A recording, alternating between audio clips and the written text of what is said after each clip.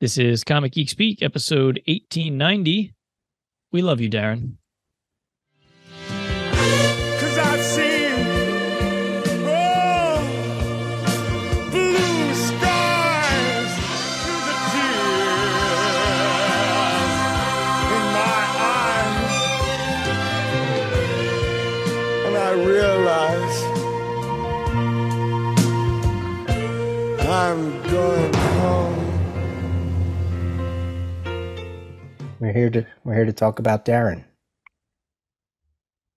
Darren Nowell, for those people who don't know, in the CGS community, passed away suddenly, and we knew we were going to record, and then we were like, okay, let's talk about Darren.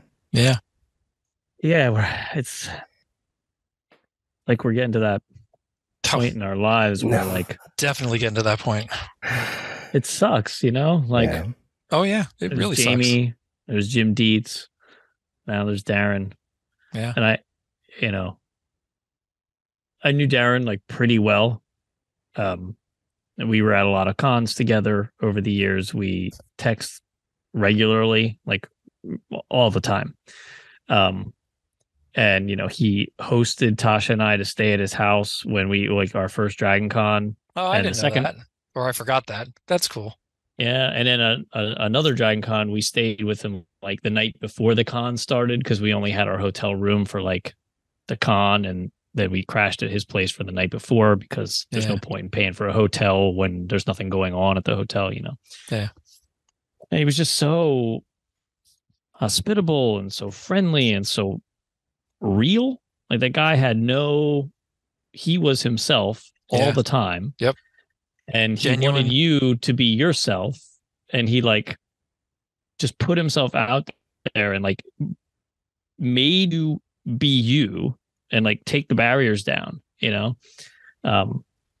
I remember meeting him like the first time, because we knew him from the forums for a long time, and then you meet him and he's like in your face, and it was like, whoa, this is a lot of Darren. I don't know if I can handle this, right? But then you get to know him, and then you're like, my God, this guy's amazing, right? Because he was just so sincere all the time, and He was always a lot of fun, genuine, happy. I don't think I ever saw him when I would talk to him unhappy. I mean, maybe he was. I mean, everybody has their ups and down days. I know that, but he was always fun when he was around others, around us. It was a lot of fun to see and talk to Darren. He was all about letting you know who he was by being as extroverted, or whatever the right word is, right? Like, you're gonna know, and if you're uncomfortable around what he says and who he is, oh well, he was like that on the forum.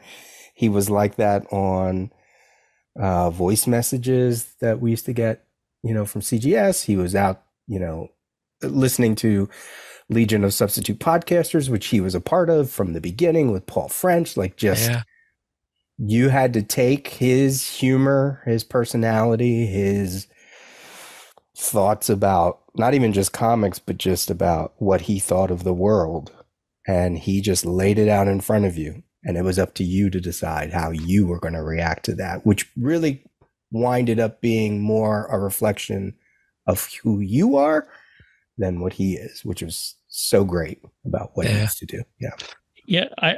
I touched on that I wrote a little thing on Facebook, and I said very truthfully, right? Like, before I met Darren, I thought I was like super, woke, super, not homophobic or whatever. And then when Darren's like being Darren right next to you, I was admittedly uncomfortable the first time I met him. Maybe the first 2 or 3 times I met him, right? Because it was a lot. But then I got over it. Like you said, Peter, like, it was about me. It wasn't about him. Right. Yeah. And then I realized, I do have like maybe a few hangups still lingering out there, and he helped me erode those, And now I feel like today I'm probably as good. Like, I'm very good. Like, I can't say I'm 100%, right? But I'm at like 99 something, right? Like, I'm really good. And that's because of Darren, right? Yeah. And it's awesome. And I feel like that was a tremendous gift that he gave me that he wasn't even trying to give me. He was just being real to himself. And as a result, I became a better person. And that's just so remarkable, right? Well, and that's the thought that went through my head. I'm better for knowing him, even though I had not talked to him probably in a couple of years, especially since the pandemic and all that. That's something I do. Yeah, everybody has regrets when you think about something. I regret not just chatting with him, texting or whatever over the last few years. But I always felt better because of knowing him. There's just no other way to say it. I'm better because I knew Darren. It was really incredible to see on his Facebook page the people come out and post things. You know, we know him from comics and podcasting, and you know, certainly Bryan, you got to know the whole Dragon Con part of Darren, you know, and then there's people who came in because of his love of Disney, and then there were people who came in, which I didn't realize, or maybe I didn't, just forgot, but that he does have some theater experience in his. Oh, I don't know if I knew that. Wow. And people saying things like, when I moved to Atlanta, you opened your home to me, you know, I had conversations with Darren about whatever, you know, and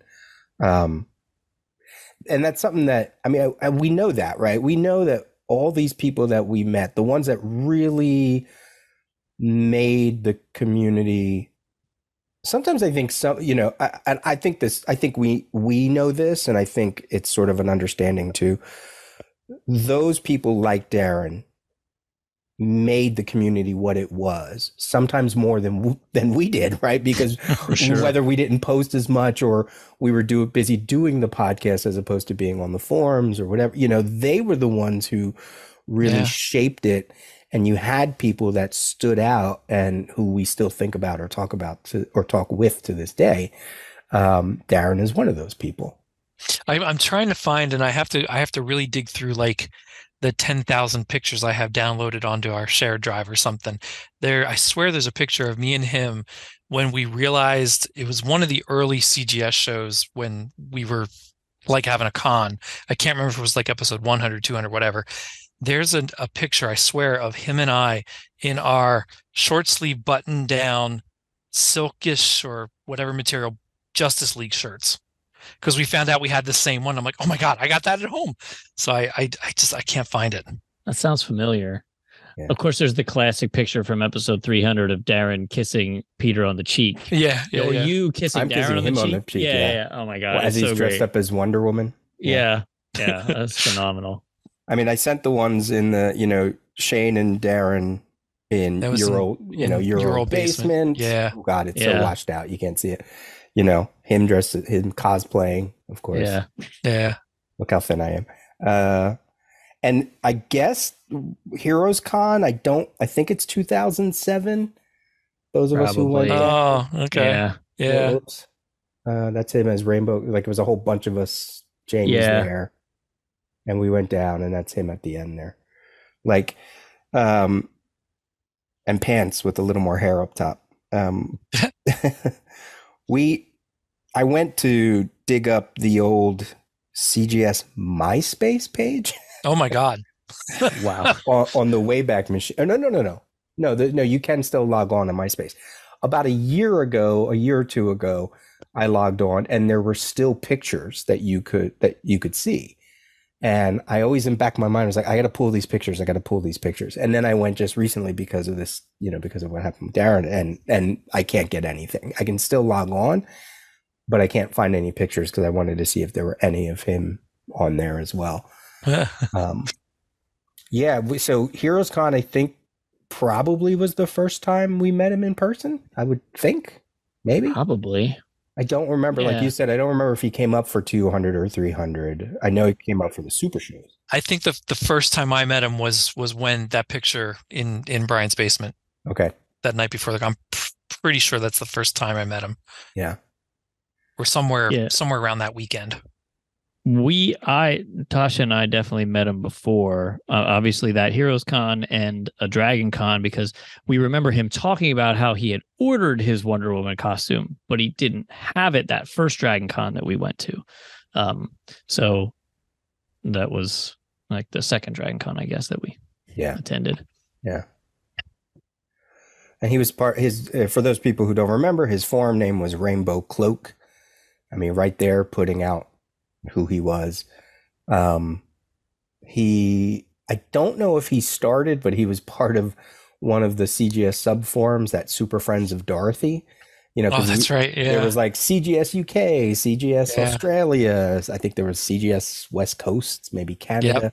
Yep. And then there was a group called the Super Friends of Dorothy. And it was always fun to like post or like go in and read what they were talking about whatever day, and then just make a comment and then get out, because those were, that was their community or their thread. Our first Dragon Con, he took us to the at Dragon Con, right, there's lots of parties at night and stuff, all these different ones. And so he took us to the Rainbow Flag Party, which was just an epic, dance party with like awesome, dance music and lights flashing and glitter everywhere. And it was phenomenal. We had so much fun. Tasha and I love to go dancing, like club dancing. And that was just like epic, and just he was having so much fun. And I mean, we got separated because he went off and, had to do his Darren thing with some of the boys. Right. And he was dancing with other people, but we still had just such a blast, and we wouldn't have known about that party or gone to it if it wasn't for Darren. Right. So that's cool. I had him on my podcast for episode 600. He was on talking about the Gods and Monsters stuff, and he was such a DC guy, right? Like he was so into the DC stuff, and he really gave some great conversations and or discussion points, and that was early February. I mean, and I think although I didn't know it at the time, it was just a couple of days before his birthday, which was also in like early February, I believe. But then I realized he also was, I do a Legion podcast, Legion of Superheroes, which obviously he's been doing the Legion of Substitute podcasters. They're up to 750, I think, is their episode number now. Wow. And on that one, it was a Zoom call.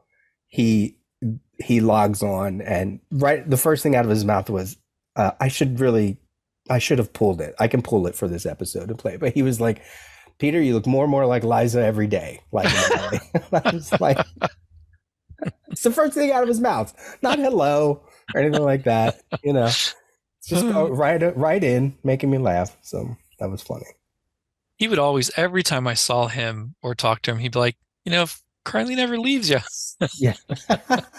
And he had the hots for Matt, right? Yeah, he made Matt so uncomfortable. Yeah. Oh, I mean, he would taunt me endlessly, and even in front of Tasha, just saying all his, crude things, which was such a part of his charm, right? Like, again, he didn't pull any punches, like, ever. And when he was having fun, he didn't pull any punches either. So he went right down the well, that was one of the things I loved about him. He was just so much fun to talk to about anything that would come up. But I loved that he was so passionate about the comics. I mean, that's what brought us all together to begin with, was the show, the forums, and everyone's love of comics.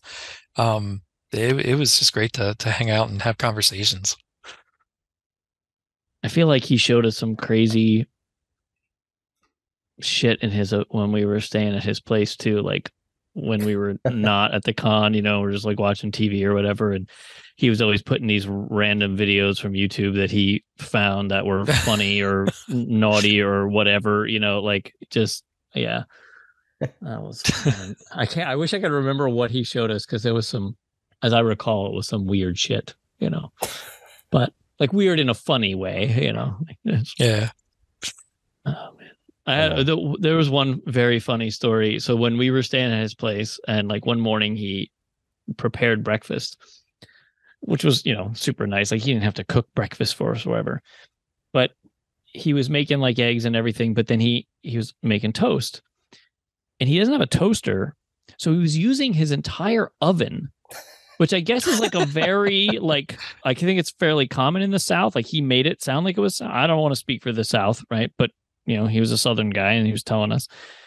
So he fired up the whole oven just to make like 4 pieces of toast, which is like so excessive, but whatever. And then he put them out, and he put this incredibly fat like pat of butter on each piece, and like just like right in the middle. And you know how like if the toast, you don't do it right away, it doesn't really melt because like the butter was in the fridge and now the toast isn't hot anymore. So then we had like dry toast with like a tablespoon of butter on the middle, you know, and we were like, what do we do? Like, we'll just eat it, I guess, because we're trying to be polite. But it was like, my God, you know what they say about Southern cooking and being unhealthy? Well, maybe this is an example. It was really funny. We talk about that all the time because it was such a strong, I mean, I'm not exaggerating. It was a giant, like 3/4 inch thick pat of butter, you know, on each piece. My God, damn. How many people's homes have we been in randomly, or just you? Probably more than anybody, right? Yeah, I would say so. Because we stayed at Mike Norton's place in Chicago. Oh, that's right. I stayed at Darren's. We stayed at what's his face is in the UK. God, I'm terrible. Adam would remember his name. I can't. Eamon Clark. No. One of the other listeners. He and his sister had a house, and they let us stay there the first London con, like the first like night before the con. Again, we got there, but John didn't have a hotel room for us till the next night. What's his name? Oh my God. And then I feel there must be somebody else. Oh, I didn't stay there. I've been in David Peterson's house. We didn't sleep there. We just like played games and hung out. Technically, I was in Katie Cook's house for like 5 minutes. We met there and then went to dinner with David and then went to his house.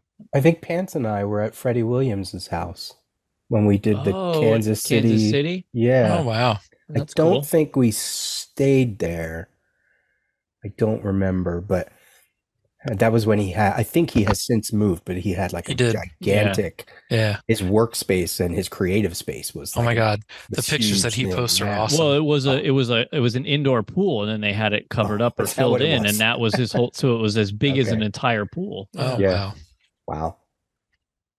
I know. Well, of course, Freddie was at our house when he came on. That was cool. Yeah. Yeah, it's. I slept at Kat and Josh's house. Okay. San Diego the one time. I think maybe it was like the day after the con or something. I don't remember, but I stayed there. Well, Darren stayed with us at Pants and I at Heroes Con the one year because it was just the two of us. Not Heroes Con, the Orlando Con. Okay. What was that one in Orlando? MegaCon. MegaCon. Yeah. So it was just Pants and I, and then Darren needed a place, and we're like, dude, the hotel's paid for. Just come crash with us. And then Darren took Pants and I to dinner twice to Disney restaurants. Oh, wow. Like those fancy like hotel ones. Like, it was amazing. Now the experience was lost on Pants because that's when we discovered Pants had never had soup. Okay. Because we went to this one place, and it was like an African themed restaurant. It was an all you can eat thing, and they had crab bisque, and I know Pants like seafood. I'm like, oh, Pants, you got to get the crab bisque, it's delicious. And he's like, I don't. That's when we found out, and it was Darren and I were in shock. I don't mean to rag on Pants. I know he'll listen and he'll hate me, but it was a funny story related to Darren. Yeah, it was a moment that we shared together. So I'm relaying that story. I think I stayed at Charlito's apartment in New York, maybe for a mocha. I know I was there for some reason. I don't remember why, but I remember staying at one of his apartments. And then I was trying to think, do you remember, I don't know if it was episode 200, 300, one of the super shows, when we got that phone message about the Pert shampoo in the hotel. I don't remember that. No, I don't know if it was like Kyle Miner. I thought Darren was in on it about like when they came into the hotel room, the shampoo was Pert, all like 3-in-1 Pert. You could wash your body, your condition, and shampoo your hair. And they left on this whole conversation. I don't remember if he was part of it or not. I tried to look it up. I couldn't find it. It's probably on one of the, we used to do just a voicemail episode. We weren't even on it. It was just all the voicemails because, we were recuperating. So it's on one of those, I'm pretty sure, about what is with this Pert? I know Kyle Miner. That's like a theme that he, rails against all-in-one shampoos and what a disservice many men are doing to their bodies. Right. And so it might be that. It might be that. Funny.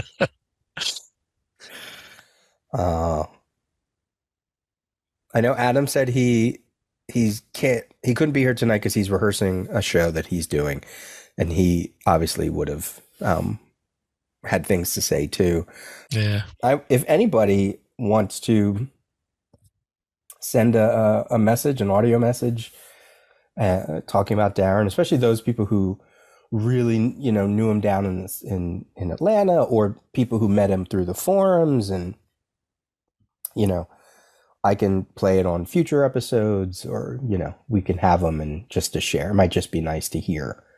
From the larger community that met him through because I've talked to people that like Sean Pryor texted me, and Daryl Taylor, and they were just like, "Jeez," like everybody was in shock. And then seeing certain names come up, like on the Facebook page, like Adam Tybalt and Kyle Miner posted, and a bunch of other people, and it was like, wow. And everyone's posting all kinds of neat pictures that they had over the years. Yeah.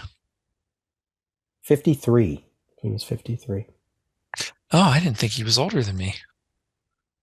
I know, Brian, what you said about we're at that age. It's like, I don't want to be at that age. No, like, I know. You don't, and also just the fact that,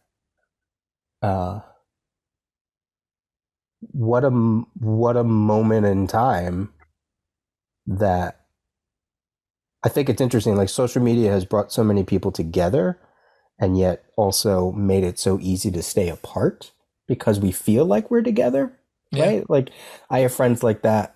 I have so many high school friends who have Facebooked me over the years, who after I left high school, it's not like I didn't care about them, but I was on to the next thing, right? Like I went to like my 5th year reunion and have never gone back, not for any reason. I was like, okay.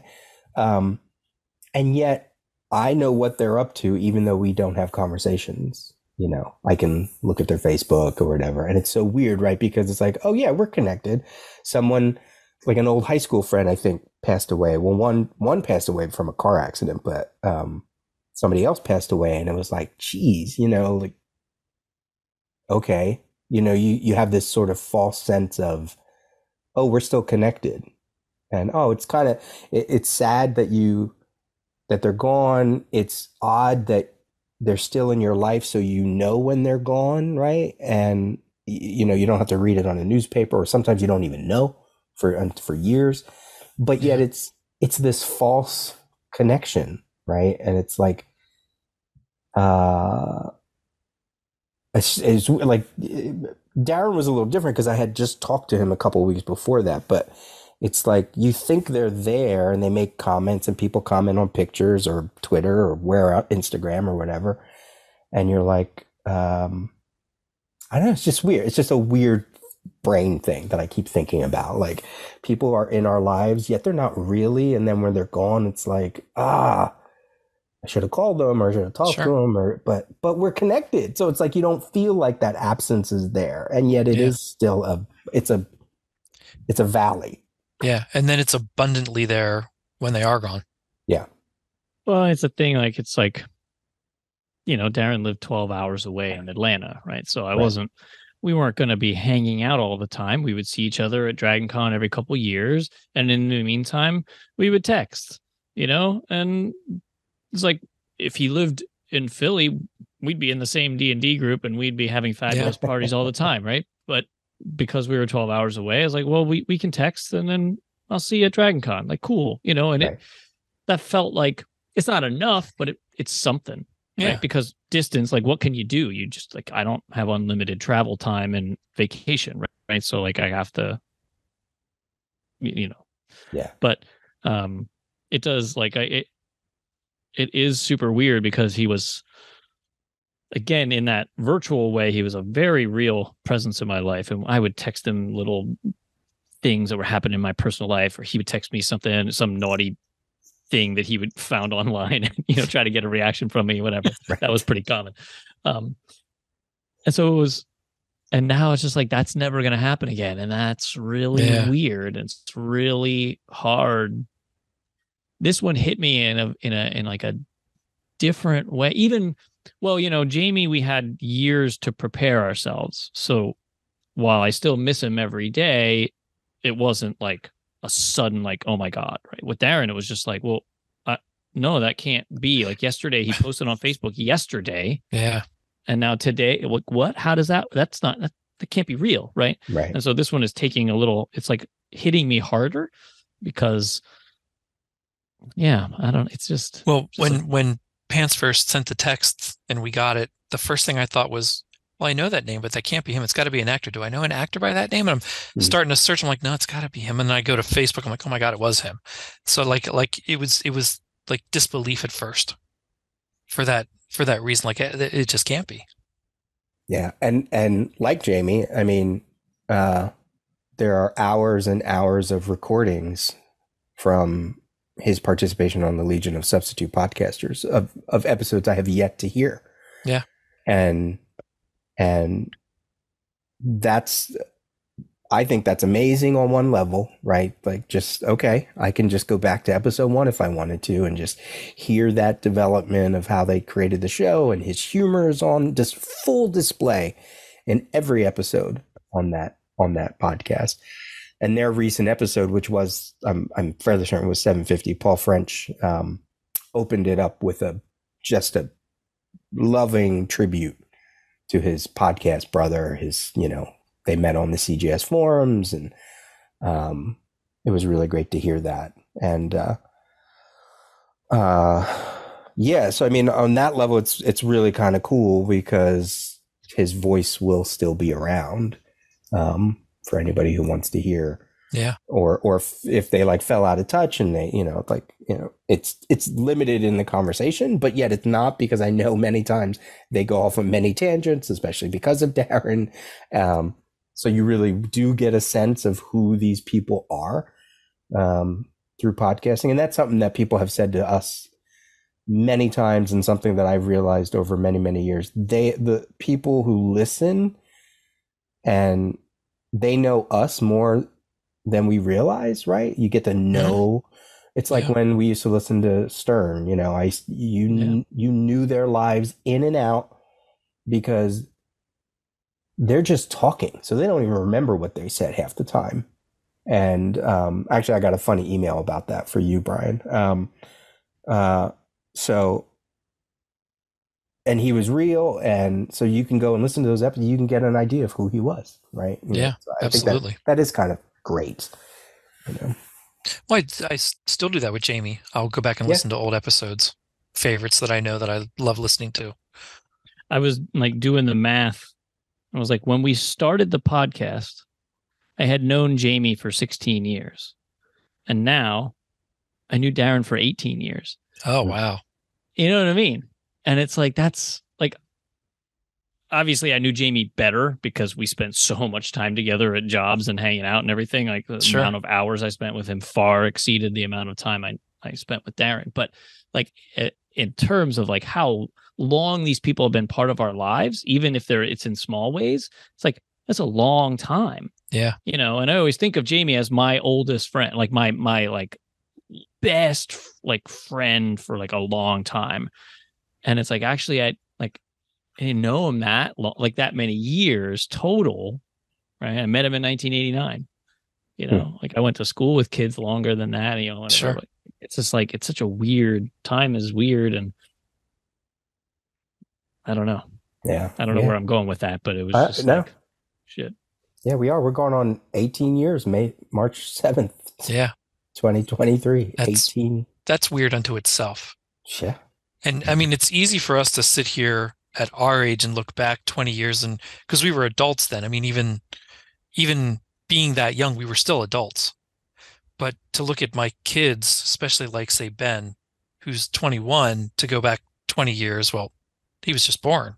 Like, so that there's a lot of change and a lot of growth in there. And I always kind of revel or wonder, when I'm gone, will they go back and listen to when they used to show up every now and then on the show, or the way I would talk about them as young kids?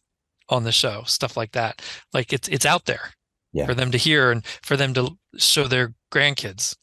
If some, it's just a weird thing that I think is great if they would do it and just listen every now and then.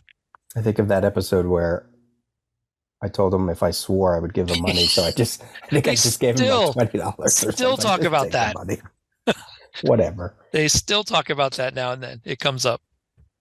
That's weird when you said adults. We were adult. Like when we started the show, I was 32. Yeah. And when we met, that was another, 5-6 years before that? It was 98. 98? Yeah. 98-ish. No, because you guys were at my original apartment, I think, once. And that would have been 97. Oh. Yeah, I'm pretty sure it was 97 when we met. Yeah. Somewhere in that range. Because when Kevin, I had already known Kevin for sure because we did that musical together. Speaking of musicals, when we started this recording, we did Hair together in the park, and he was in it, and that was early '98, I think. I couldn't make it, but I remember you doing it. Or was that '99? Now that I don't even remember anymore. I don't remember, but yeah, I guess it was around that time. Yeah, because I started going to Golden Eagle at Berkshire. Yeah. In the Walmart shopping center area. And that's where I met Alex, John, you, Kevin. Yeah, because when you said adults, I was like, I wasn't an adult. I was a kid, wasn't I? Like, that's how I think of myself. Like, weren't we kids? Yeah, we were like 25. You and I would have been 25. And when we started the podcast, we were just kids, weren't we? Weren't we just kids running around? You can say that. Behaved like children. I was already married with 2 kids by that time. Oh, yeah. Jeez. So wait, if you guys met, that's interesting, Shane, that you started because Alex moved in with me, I think, in 98. And I met you through Alex, sort of. I mean, we didn't talk much. I was over at your place for something to hang out with Alex. Really? Before? Once. You know what? I don't think I was there. He had a gathering. Yes. So this is the story, right? I wanted a roommate. I was single. And I had this room in my house, and I was like, Dad, let's fix up the basement, and I could get somebody to move in, and like, oh, it'd be great, and do that single guy thing, have friends over and stuff. The entire time I was there, the entire time that he lived with me, which was like 2 years, he never had friends over except for one time when I was like away for the weekend. Yep. And that's when like John and you and some other people came over. I'm like, This is why I got a roommate. Never once did he rent a movie. Like I thought I'd come home from work one day and there'd be like a DVD or like, oh, Alex, you rented the movie. Let's watch the movie. Oh, cool. Nope. Not one time. Never. And then he got a girlfriend for a while, and then they never came out of the basement. Yeah. Didn't you have like a patio or a small little tiny patio? We did. Yeah. Yeah, so maybe I was there too, probably. Yeah, I'm pretty sure it was. I'm pretty sure it was Alex, John, you, Peter, me, probably Jamie, Scott, Kevin, That's possibly. Hysterical. Unbelievable. It would have been maybe even Mike. It was the original kind of old school crew. Because that was the time when, right. So 97, I was still in kind of the apartment. Carlene and I lived in a little apartment in Birdsboro. And then when we moved, it was up to the house where we were hanging out in the basement every week, and everybody be there till 2, 3 in the morning.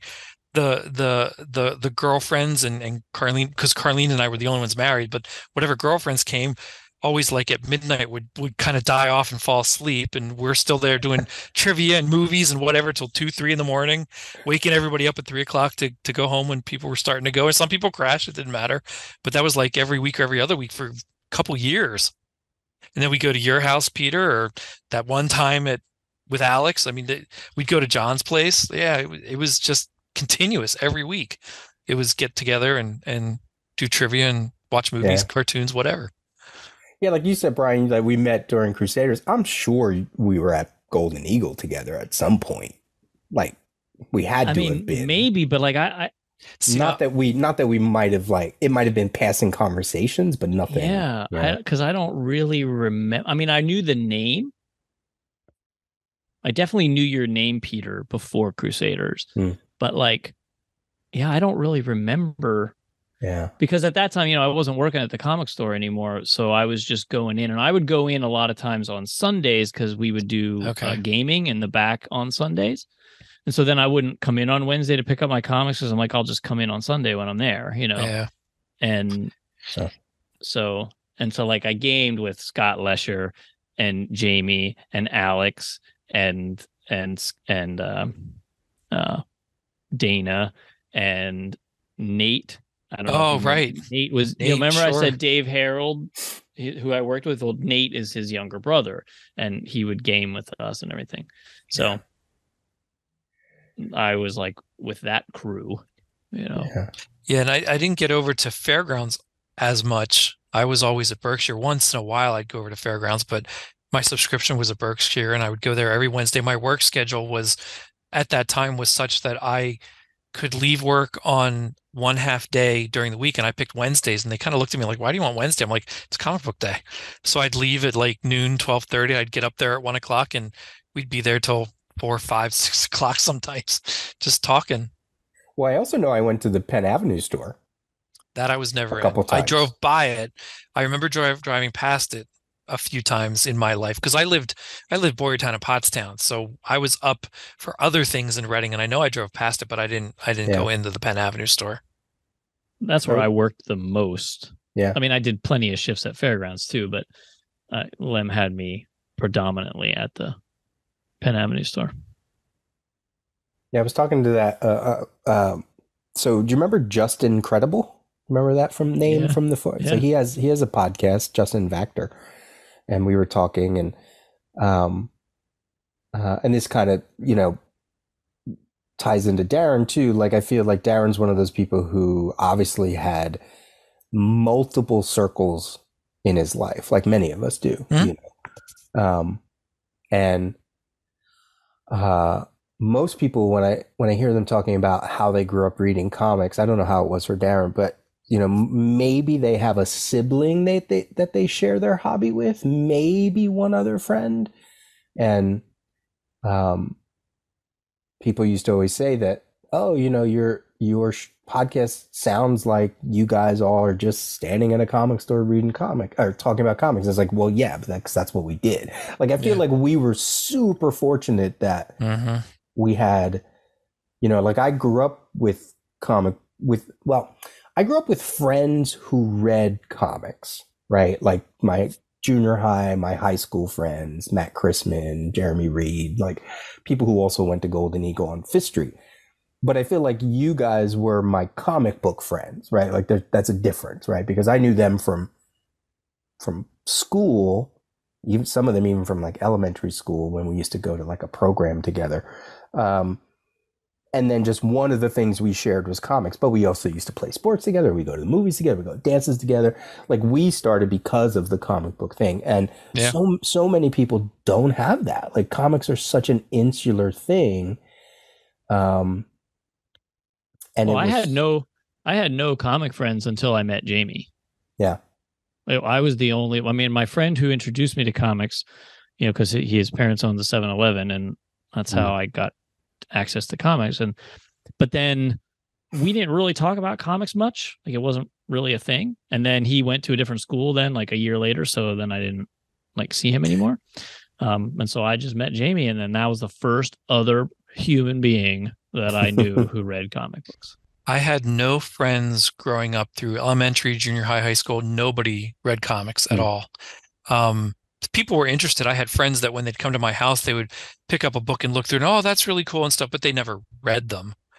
We would go to movies and watch comic book movies and watch TV shows and stuff, but it wasn't like they were comic book friends. They just knew the fringe things that they knew that Batman was Bruce Wayne, Clark Kent was Superman. They knew all that stuff. But then I started going to a store in Pottstown after the original store I was getting my comics in closed, and it was sold to somebody else. I have a business card of it over there yet from it had to be like 1990 or 88, something like that. That was the first time I started hanging out at a store. And I was friends with the people that owned it and worked there. And sometimes I would help them out if they had like a little hotel show or something. But we didn't hang out on the weekends or anything like outside of just going to the store. But from that point on, any store I went to, I did at least hang out for an hour or two talking to whoever was behind the counter, and sometimes a couple people that came in, but that it never went any further than that. It was always like, hey, good to see you this week. Glad you got your books. Here's what I'm reading, blah, blah. And then you left. But meeting all of you through Golden Eagle, that was the first time I ever had comic book friends and hung out outside of that and got together and talked comics and read and gave each other advice on what to read. Hey, you'd like this or you might like this. And that's how I got to read a lot of stuff I never would have considered before, was just going to Golden Eagle and meeting all of you. I wonder how we made the jump from just hanging out in the store to hanging out outside the store. Does anybody remember that? Like, why did we do it? How did we do it?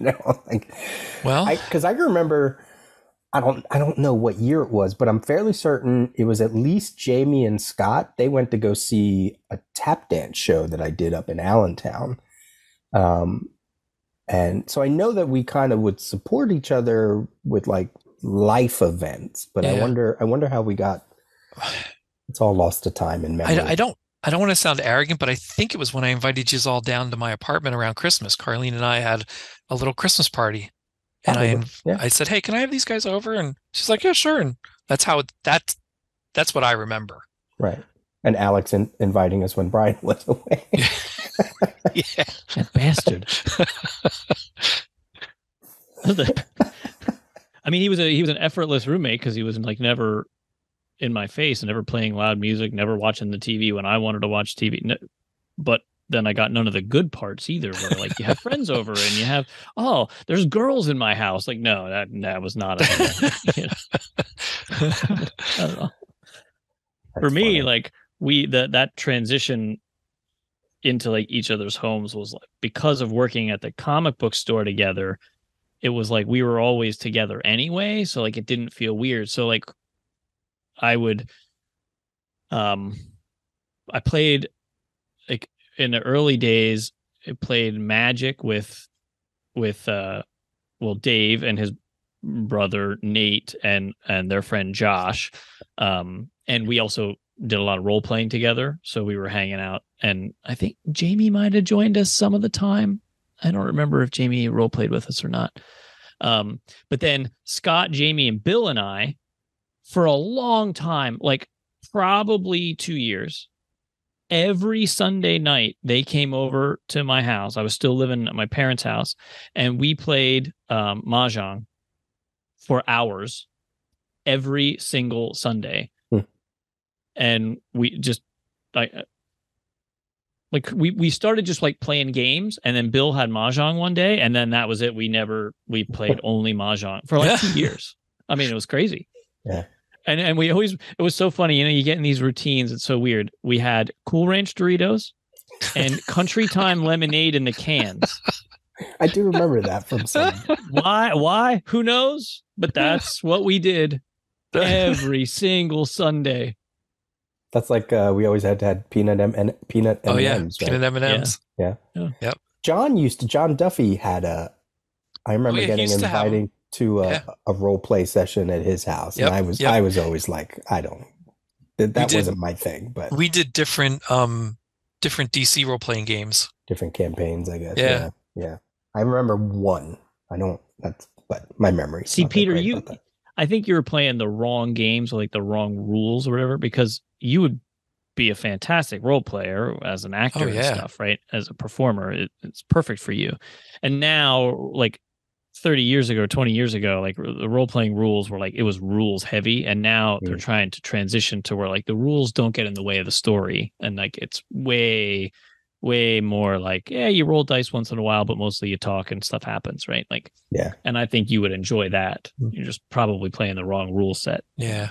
I mean, I grew up on Dungeons and Dragons, Starfleet Battles, Car Wars, DC role-playing games, Star Wars role-playing games. It was a lot of fun. I didn't know you were a gamer, Shane. I didn't know. Right out of high school. Yeah, high school, junior high to high school, more than anything else. And then a little bit out of that, but not much past that, because everybody moved away. There was nobody else for me to game to, and I never found a group to do that. So it's, I mean, I have joined us when we were playing at Golden Eagle. the game that I played in the back of Golden Eagle was GURPS Super's game. Oh, sure. Yeah. Scott Lesher had been running a game for like 10 years, and it was the same, like, and it would just be like just like the Avengers, right? It was a revolving cast, like whoever could game for 6 months, and then they would have life events, and then they would come back a year and a half later and jump back in the campaign. And then they introduced me, because like I was there one Sunday, just randomly buying comics on Sunday. I had no idea that gaming was happening. And like the doors open to the back room, and I'm like, well, what's Scott doing back there? Because I knew Scott because he would buy his comics at Golden Eagle when I worked there, sure. Like in 1992. I've known Scott that long. And I was like, what's going on back here? And I see Nate, who I also used to role play with, and Jamie. I'm like, what is happening? And they're like, oh, we're playing GURP Supers. I'm like, you're playing GURP Supers, and how do I get involved? And Scott's like, well, make a character and you're involved. Like, and then that was it, and I was just right in it. I remember I watched a couple of those sessions, not many, one or two, but I didn't play. I was just watching. Oh, so but over on my one bookshelf, I have the 3 different DC role-playing games. I have my original D&D game and the expert roles. I have the old player's handbook, the 2 sets for the captain's rules to Starfleet battles, and then I have the Star Wars role-playing game and a couple of the source books yet. That's all I have left for my gaming stuff. But it still sits over there. I did a session or whatever they're called with when I was in high school or junior high with Rob, Matt, Chrisman. I think we were at Matt's basement because I think he had a bar down there. And Neil Solinsky, is that his name? Selasky? Yeah, he was running it. So it was, on one end was like the older Golden Eagle Fifth Street guys, and on the other end was our young punks, like we had to work to get 2 things were going on at once. And I remember going in and going, do I have to do a voice or something? Like, I don't understand what this is. And it was some campaign, whatever, and it was a DC campaign because one of the guys was Batman and blah, blah, blah, blah. So I do remember that. And you would think I would be into it. I mean, because I used to create, as most comic book readers did, I used to create my own characters and draw and trace and, do all that stuff. But no, I never really got into it. That's so funny that you knew Neil, because like he used to work the Fifth Street store, grade school and high school. So he was a number of years older than me, but I'm pretty sure he went to Sacred Heart and then Holy Name, and I knew him somehow. Mm-hmm. And I think he was a senior when I was a freshman, maybe, or even he was a senior when I was 8th grade, but somehow I knew him like from school, church. I don't know, right? But like I knew who he was. Yeah. Because when he was in Crusaders, it was like, oh, I remember you, and then it was like, oh, Lynn's his sister, right? Or whatever. And it was like, what? I don't. Wait, who Lynn?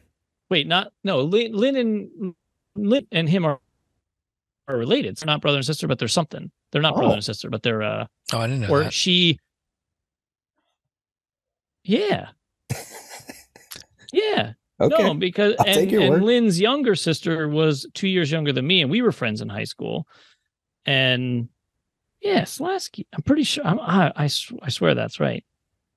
So Neil. Yeah, Slasky. Neil Selesky. Oh, Selesky, not Slasky. And Lynn Slasky. It was close. They're from the same gene pool, probably. That last name. Are they cousins or something? I swear they're related, which is weird if their names are almost the same. Right. I don't know. Somehow let's say, maybe they're not related. Maybe they're just connected somehow, which is that's how Kevin got him into Crusaders, was through Lynn. Okay. Oh. So I don't know. I don't remember the connection now, but somehow, yeah. Wait, whatever. So speaking of longtime CGS listeners and going back, I don't know if you remember the name Bill Stanley. Excuse me. No, it doesn't. No. So, CGS listener from New York, is a piano player.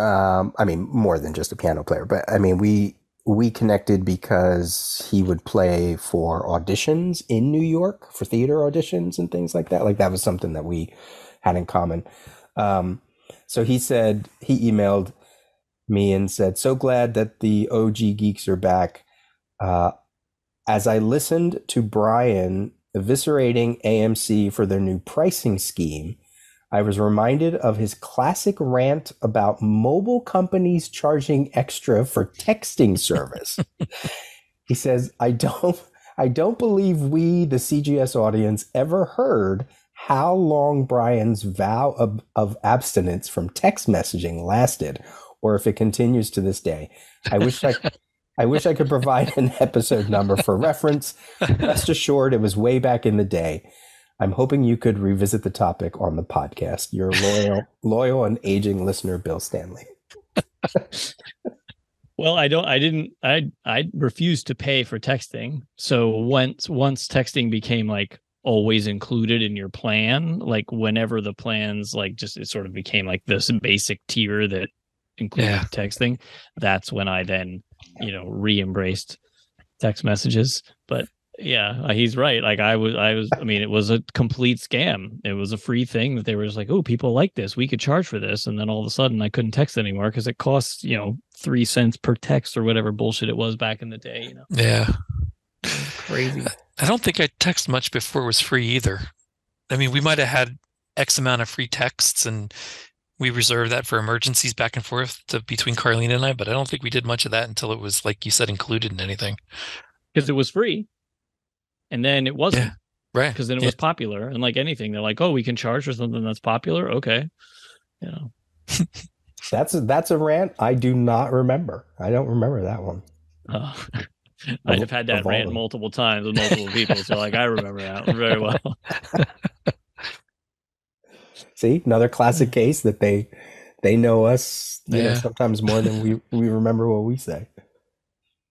Oh.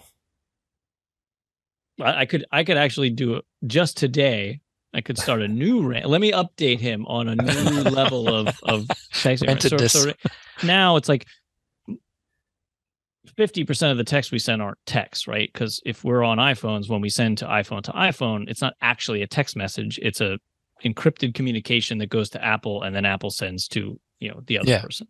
When you get the green bubble, it's like now that's sent as an SMS to another cell phone, right? So the European Union just today now made it official that Apple is going to have to open iMessage up to third parties. And exactly what that means, still remains to be seen. But like right now, if you want to do a messaging app, which are plenty, Facebook and Signal and all these, there's like dozens of them, right? WhatsApp. You can't send it through iMessage because iMessage is Apple's messaging app that they also allow you to send SMSs through, so that you as an iPhone user only have to use one app and you don't have to have two, because that would be annoying if I opened up iMessage to text you guys, but then I had to remember which friends were on and then open up my text message app. That would be stupid. Well, now the European Union's like, Apple, you have to open up iMessage to allow third-party integration. And it's like, as an iPhone user, I don't want that, because I want to know that when I'm messaging people on iMessage, that it's like, if I'm messaging a blue bubble, it is secure. Like I could text anything I want. I could talk about illegal shit. Nobody can see it because it's completely encrypted end to end, right? So it's a private thing with you and I, right? Yeah. Not that I'm texting illegal shit, but just theoretically, I love the idea that no one can read our messages, right? Right. Exactly. But if they integrate third-party shit, now I'm not like, I might not be sure if this is going to WhatsApp, which is Facebook, and they say it's end-to-end encrypted, but do I believe that? Fuck no, I don't believe that. There's no way, right? Like whatever. So I'm super irritated about text messaging again, thanks to the European Union and their heavy-handed stuff, which is not really protecting they think they're protecting the consumer, and actually they're just going to make the consumer, open to more scams and vulnerabilities and everything, and it's bullshit. And I'm not happy.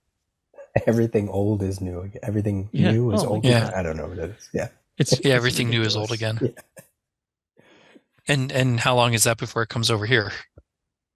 Well, if they have to do it, they won't really they probably won't restrict it to Europe, because it would be a nightmare so it'll probably it'll just happen. And like, okay, great. Get the tin cannon string out again. But hopefully Apple will make it so like if you're texting another iPhone, there'll still be something unique about the display so that we know that this is safe to text. And if I get some random plaid bubble, I'm not going to respond because I don't want to. Right. You know. Yeah. That's what other apps are for. If I want to use another app, I'll use another app. That's what I would hope too. Yeah, so. I always like, I don't know why. I didn't know it was to that level of detail, but I always felt better seeing a blue bubble pop up back and forth. Like, oh, okay, they got an iPhone. We're good. It works too, because there's like peer pressure and people want to get phones so their friends don't ostracise them because they got the stupid green bubble. It's true. It's like a proven sociological really? thing. Oh yeah. That's funny. I got the iPhone and started with it because I had the iPod that I got in 2006 to listen to podcasts. And I started to buy some music, not a lot. I would download most of CDs. But then Carlene got a video iPod and we were downloading movies to that when we would go on trips. And I'm like, well, crap, I have all these movies on here now. I want to keep that going. So I just kept with Apple. And that's why I've kept Apple, iPhone, iPad, whatever. Yeah. It's like the new class war because of a text color bubble. I mean, there's some truth in it, right? Yeah. Good marketing. Yeah. Jeez. Do we want to talk about any geeky things? I'm sure Darren would want us to talk about something. Or do we have anything left in us for tonight? Or I watched the first episode of Mando last night. Yeah, me too. I was a little underwhelmed.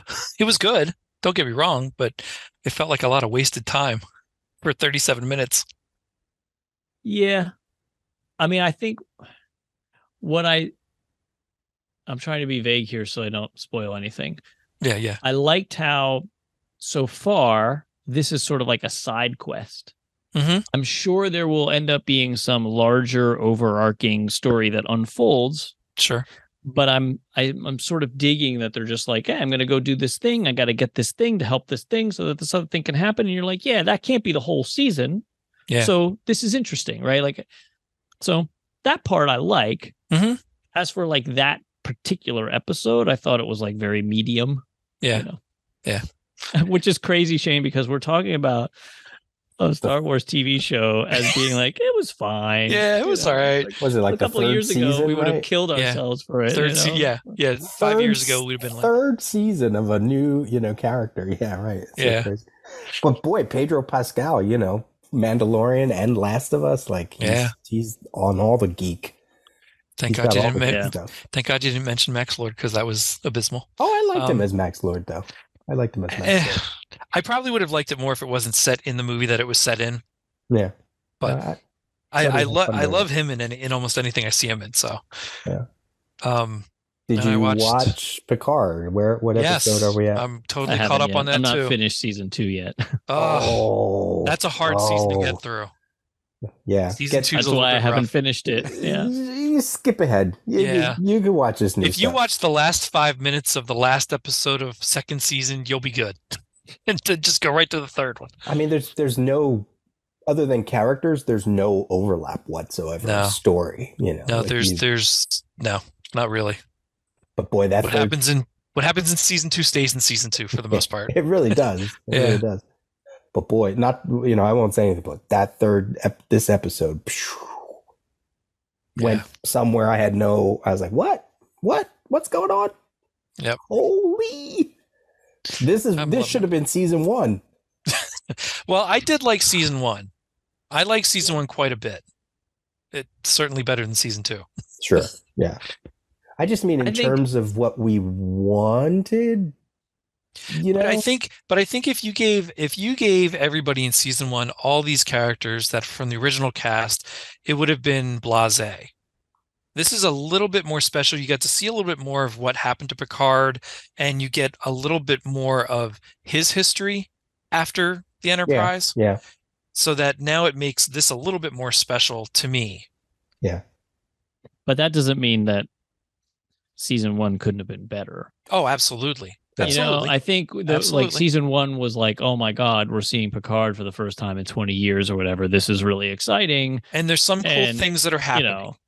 But like overall, it was a pretty average show. Yeah.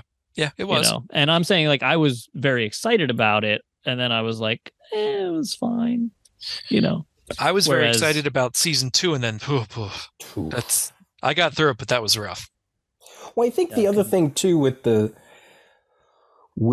Picard was, especially maybe for our generation, is they were going back to the next generation universe, right? Just to I know it's not, I know that's not what they call it, but it wasn't Discovery.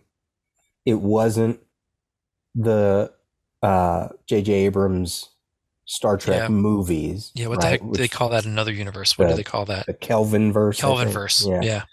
It was the continuation of the main timeline, from the original series through to, what was the last one? Voyager, I guess, and Enterprise, I guess you could say too. Yeah. You know what I mean? Enterprise. So, and then the Next Generation movies, right? So it was like, oh, we're back in what I grew up with. I'll just speak for myself, because the Next Generation was sort of my Star Trek. Was that your gateway? Yeah. I mean, I had seen maybe some of the original episodes. Like, I don't know if they showed up on like PBS or whatever. Like you would, I flip through and I'm like, oh, okay. And I think I saw Star Trek 4 in the movie theater. That was the first one I saw in the movie theater. 4 was the first one I saw in the theater, but I had watched 1, 2, and 3 on HBO and videotapes. I mean, I had watched classic Star Trek my entire life. Anytime it was on reruns, Right. I had Star Trek Mego dolls. I had, my dad took 2 pieces of wood and a hinge and made a communicator for me to flip back and forth. Yeah. So yeah, since I was 5, I was a Star Trek fan. Right. I mean, I had enough knowledge and probably interest that's why I sat there in 1987 to watch the new Star Trek, right? So those were my people. In fact, I'll go on YouTube rabbit holes and just watch some of the best moments of Star Trek Next Generation. So to see Picard and to see, like, yeah, I want to see Picard, but I also want to see how things have developed, the ships, the uniforms, the Starfleet. That's also the aspect that I really like about dipping back into this main universe. So I think that's why this season 3 is so, like, has me just juiced, because it's not only Picard, it's not only the Next Generation cast, it's just like, oh, okay. Yeah. This is the Cobra Kai version of Star Trek that I wanted, right? I keep going back to Cobra Kai because it's the best formula of mixing old and new. And as I said, this third, I almost texted you again, Shane, because I was like, oh my God, did you see this episode? Yeah, anytime, because convinced me. I have nobody else to talk to Star Trek about really anymore. I mean, Jamie and I did it. That was who I talked most to about Star Trek, and a couple guys at my old job. But there's nobody at the new job that's like that, like Star Trek geeky. Yeah, definitely catch up, Bryan, because if we record on another Thursday night and you're able to watch it before we record, then we're up to date. And I'm not look. It may not stick the landing. No. They have a bad track record, but it's a new showrunner, right? Like, I don't know that. This Terry Matalas or whatever his name is. He was actually in a small cameo of the very last Next Generation episode, All Good Things. Really? And then I think he was writing, and maybe he was part of season 1 and 2, but now he's show running it. And when you look at him, like, yeah, he looks like a Star Trek geek. Like, I'm like, okay, like, that's probably why we're getting what we're getting. So yeah. Well, and oh gosh, it just left my head. What the hell was I going to say? Lower. So if Next Generation was your gateway and everything since, if you have not, and I can't remember if you did or not, Lower Decks is amazing. Yeah, I'm still stuck on Discovery, like, because I gotta watch things in order. Like, I just started season 2 of Clone Wars. Okay. Oh wow. Okay. That's where I am, because I'm watching that in order. Okay. See, I like Clone Wars a lot. I like Rebels better. Yeah, after you get past the first season of Rebels, I really love everything they did in that show. That's because that's more of the characters, right? Like the what I heard anyway. Like, some of the main characters show up in that. In like one episode spots, and only like 2. Okay. Maybe 3. It's not original Star Wars heavy in that way Yeah. for Rebels. It's new cast of characters, but Mm. it was interesting to me. Well, season 2 of Clone Wars is already better than season 1. I'm only like 6 Oh, episodes in. and I'm like, yeah. it continues to get better. Yeah. And for I did not like Ahsoka at first. One of my favorite characters in Star Wars history. Just the way they have developed that character through time, I love. Yeah. So you've seen Ahsoka on the live action version, right? The adult, the older version. Yeah.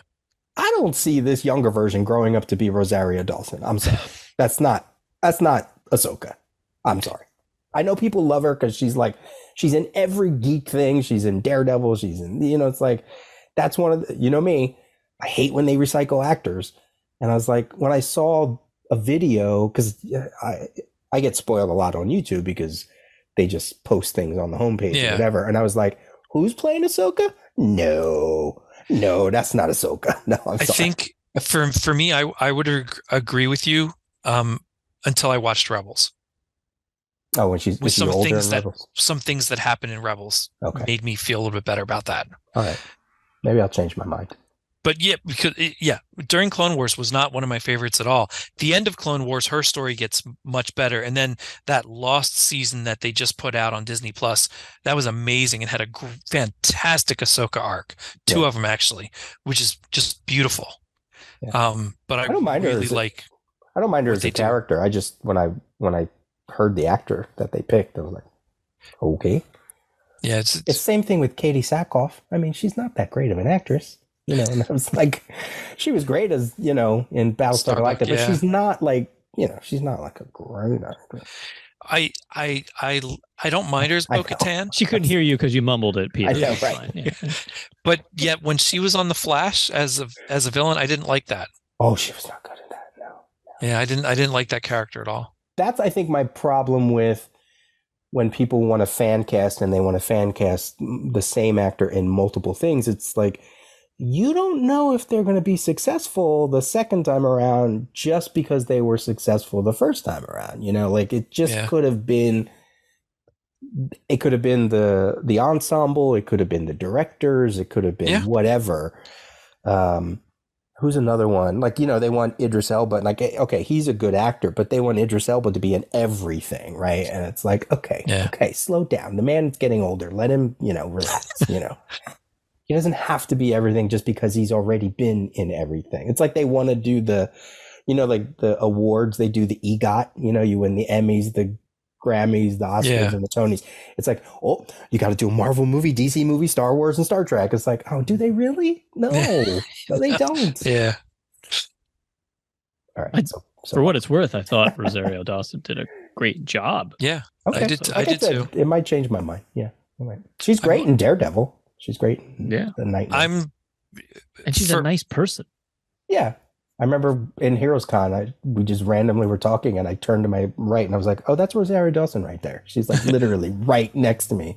And I know Buzz knew her as a young kid. And, that's cool. I didn't know that.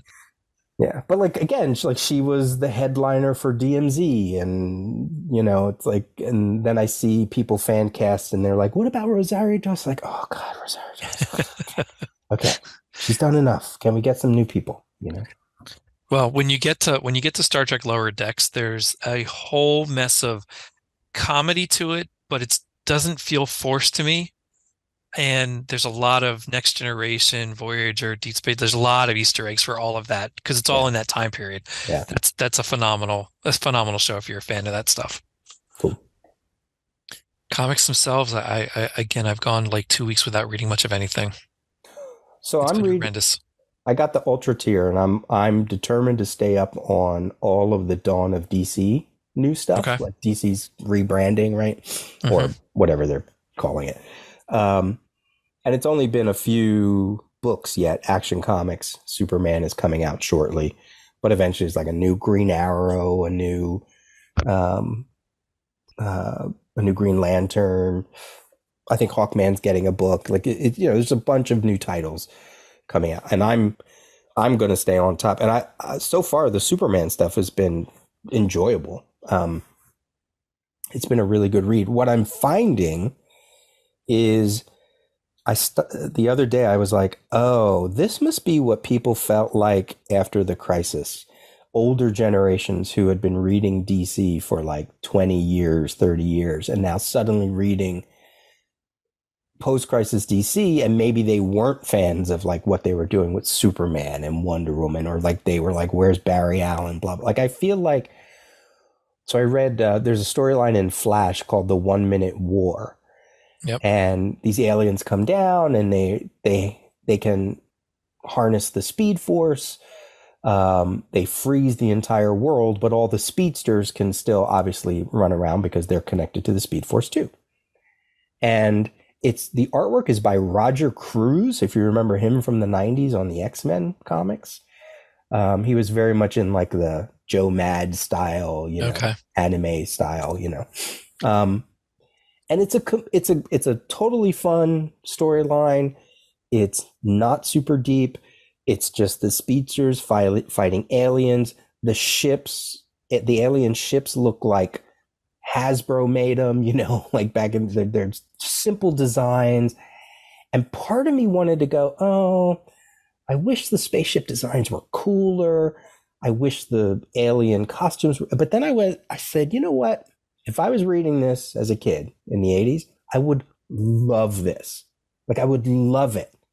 And I realized that there was a part of me that even said to me, oh, yeah, these comics shouldn't be for me, right? And we've always talked about that, right? Like comics should be for younger generations, even if every generation can enjoy them. But really the primary target should be, bring younger kids in. Whether, that's a whole other conversation. But I was like, that really sort of hit me.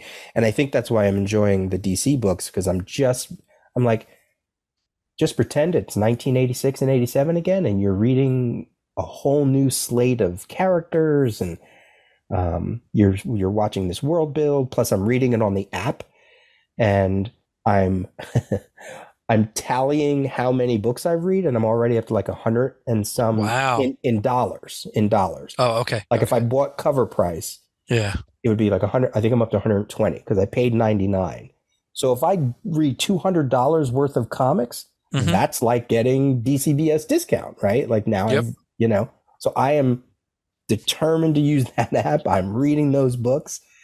I'm reading Injustice for the first time. So you'll have to tell me, like, I'm sort of out of the loop. Like I definitely feel old where I'm like, I don't even know what's going on with DC. I don't know what they want me to read, what I shouldn't read. I don't know. There's so many titles and they're like specials and things. So Peter, you be my guide, be my spirit guide here, and send me like the links or whatever to like, because I will read along with you. Okay. So I want to, if it's new stuff, I want to read it because I also have the subscription and I want to get my money's worth. And so like, let me read it. And now that Clara's working at the store, I can be like, oh, you should read that. You should read this. Let your customers know, whatever. Yeah. So. And it's, like I said, I remember saying one time, it's not that you outgrow comics. It's that you get a little more discerning about what you want to read. Right. And if they don't capture that feel of whatever you consider to be your golden age, or whatever you consider to be when Marvel and DC were at its height again, or whatever, sometimes I read some stories now, some comics now, and I'm like, this is so not for me. And I'm not going to rail against it because I realize it's not for me, and I'm sure some of the Dawn of DC stuff will be that way, because sometimes when DC does revamps, they either get too dark like New 52, or they get too continuity heavy like some of the other and this one feels like a total kind of, we're just going to go from here, and it's going to skew a little younger probably. But I'm determined to do it.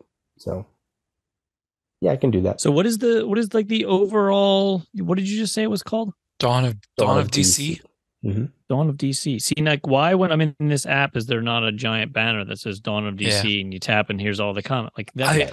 I will say the app designer in me, it just wants to slap some people because the Marvel app sucks, the DC app sucks. It's like, what, guys? I can't Why is this find hard? a good way to organize what I download, what I try to read. It's a hodgepodge mess. It drives me insane. It's all over the place. I accidentally, like when we were doing the Vertigo thing, like somehow I favorited some and then I added some to a list. And I'm like, I don't know what I did different. I went to the list and then only some of them were there. I'm like, I mean, this is literally my job and I don't know how to use this app.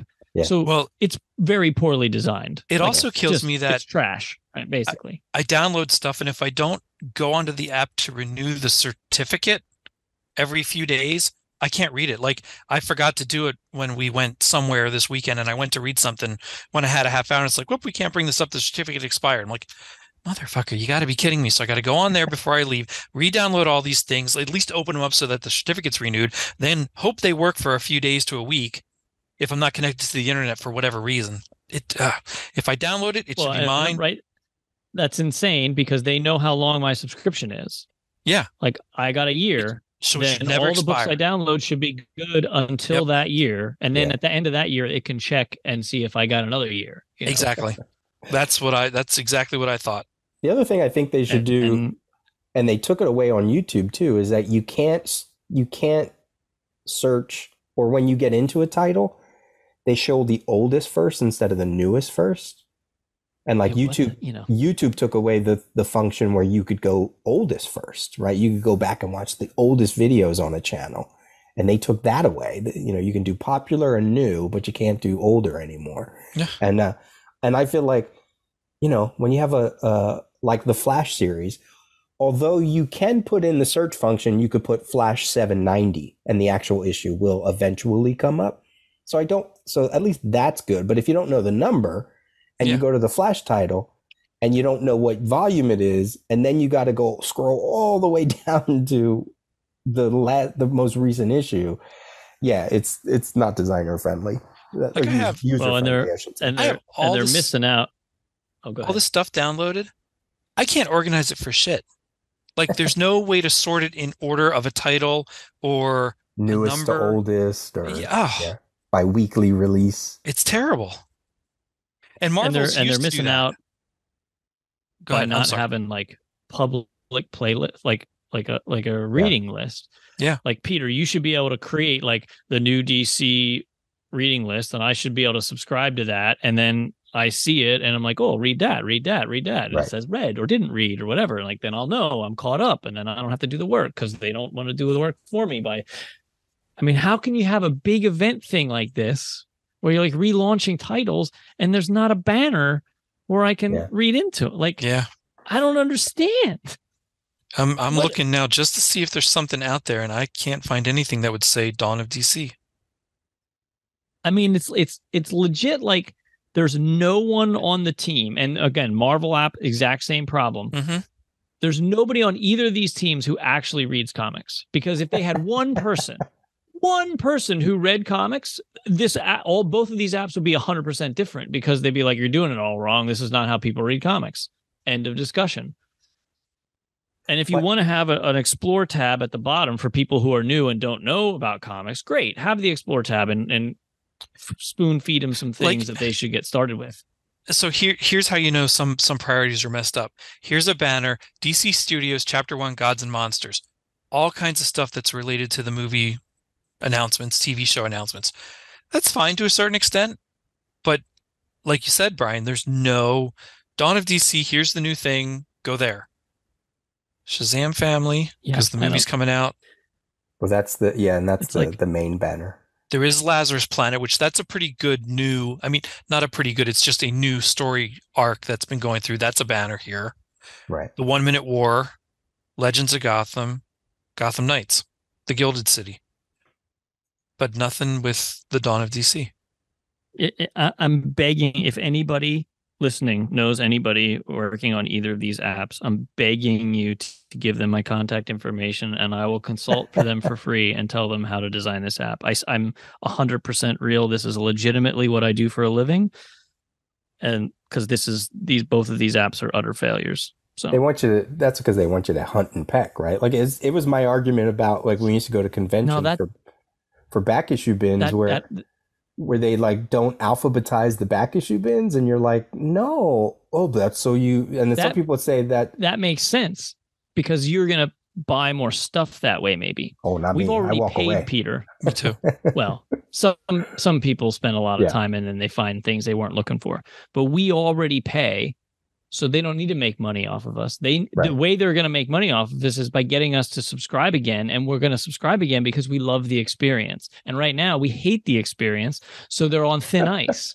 So like, what are they doing? They got their whole, if we had to buy the comics, Peter, maybe that would make sense. Yeah. If we had to buy each comic, right? Right. But we don't because we've already paid. Yeah. I don't hate the app. It's not easy, but you know.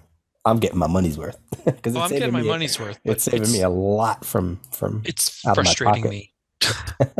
When the Marvel app, no matter what I do, when I download something on that, I can't read it offline at all. At least with the DC stuff, the certificate thing kind of sucks, but I do most times remember to do that before I leave.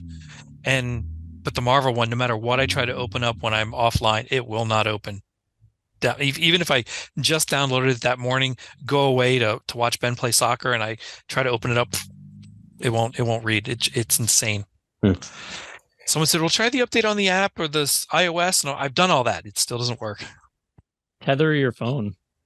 Do you have tether data on your phone?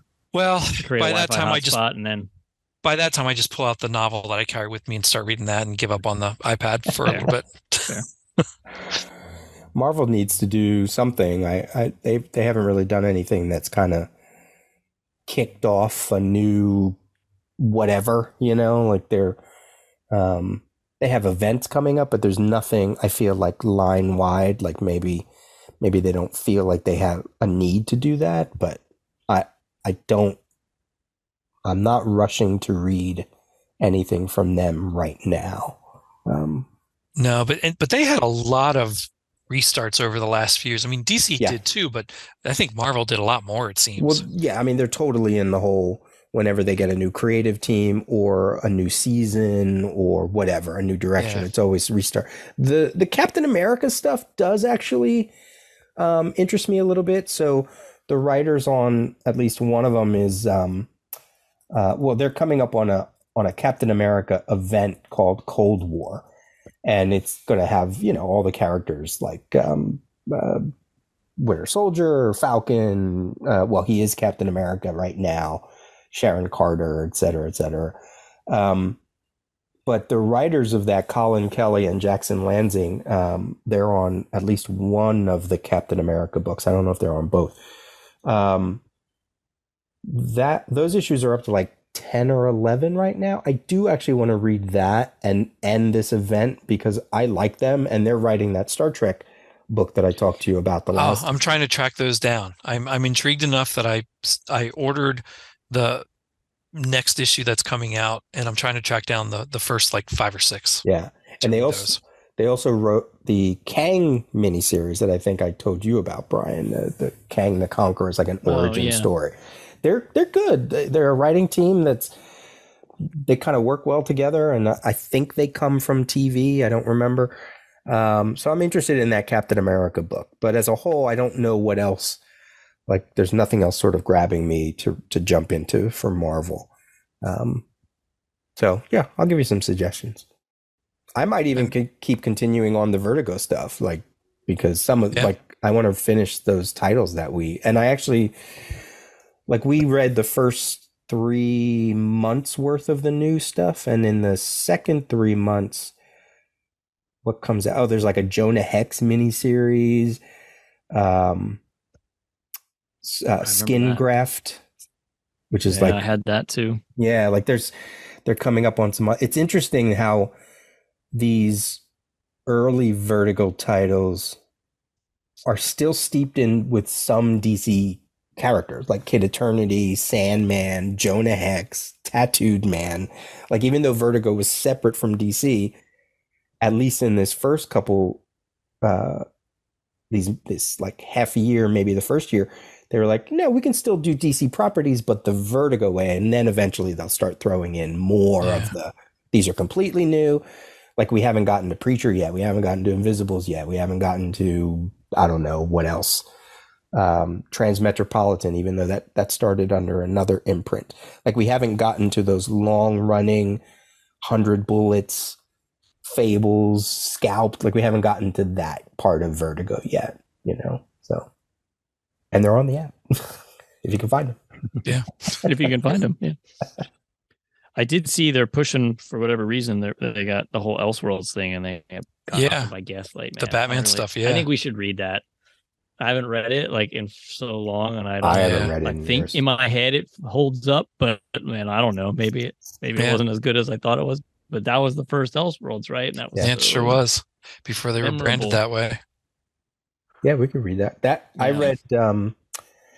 I recently read, because it's Mike Mignola on artwork, right? Like pre-Hellboy, Mike Mignola. I read for the first time Doctor Strange and Doctor Doom: Triumph and Torment, which was also Mike Mignola artwork, but it was written by Roger Stern. So I was kind of like, it was a graphic novel. It was a hardcover graphic novel, like 1988 or something like that.